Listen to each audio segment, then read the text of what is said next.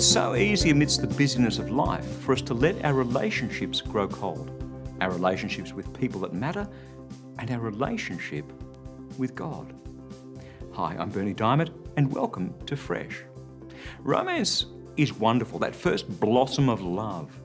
But how many people get married, get on with life, and then before they know it, romance, love, whatever you want to call it, seems to be gone. The flame burns dimmer and dimmer, and if you allow it to, eventually it goes out.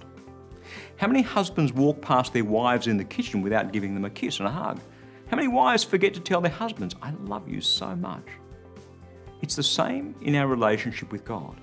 We can allow the flame to go out because, well, just because. Somehow we're just too busy to say and to do the things we need to keep the flame burning. When was the last time you sat down with God and said, "Lord, I love you so much. I just adore you, Lord"? When was the last time you praised Him, worshipped Him, sang a song to Him that came from deep down somewhere in your heart? For some it was today. For others, it seems like an eternity ago. Psalm 100 verses 1 and 2. Earth, sing to the Lord. Be happy as you serve the Lord. Come before Him with happy songs. You know what that's called?